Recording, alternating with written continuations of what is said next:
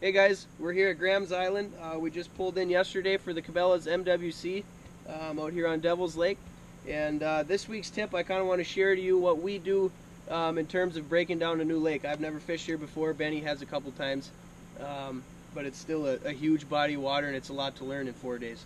So basically where we start is we sit down with a paper map. We start picking out waypoints that we want to check out, humps, points, in this case power poles, trees.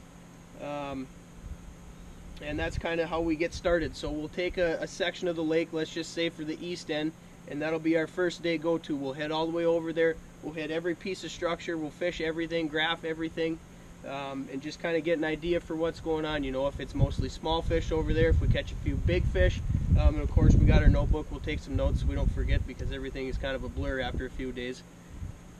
So after that, we'll put our waypoints in on the graph and we'll just start cruising along. It's not a bad idea to call your local bait shop and just get an idea of what they're doing, what's the depth, if they're trolling lead, if they're rigging, spinners work better. You know, you just kind of get a good idea of where to start, and then of course you can go from there. So I just kind of want to share something cool with you guys about this lake map here. This is a legend map that they got out at HLO.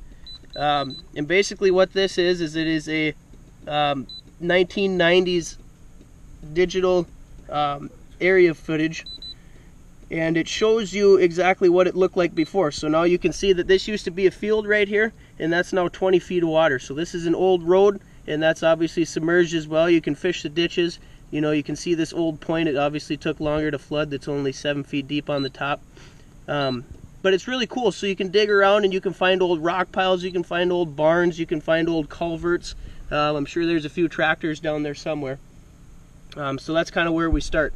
Another thing we did too is we put an extra graph on Benny's Hummingbird. So we've got 2 maps going at the same time, so I can keep that zoomed out when we're buzzing across the lake, and that way I know I'm not going to hit anything in shallow. And then I can look at my Lowrance and see exactly what's going on.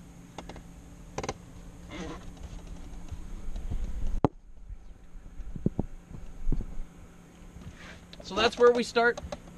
Obviously there's a little bit more to it, but that's kind of how we start breaking down a new piece of water.